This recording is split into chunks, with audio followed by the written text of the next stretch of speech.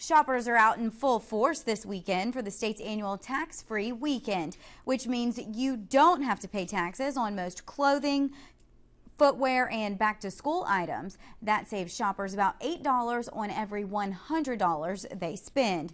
KFDM reporter Leslie Rangel joined some shoppers. She has the story.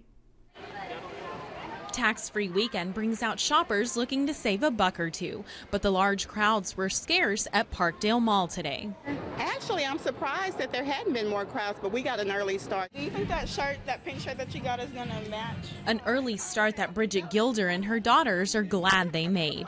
It's just like a lot of the sizes run out, and it's always people like trying to get that last item if it's like limited.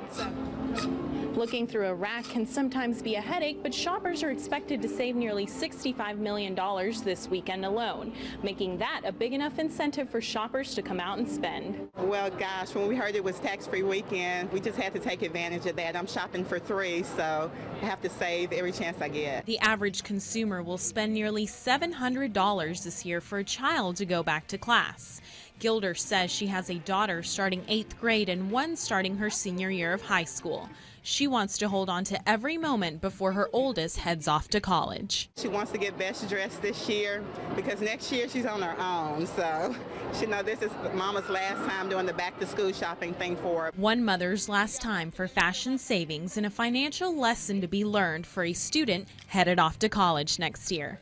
In Beaumont, Leslie Rangel, KFDM 6 News.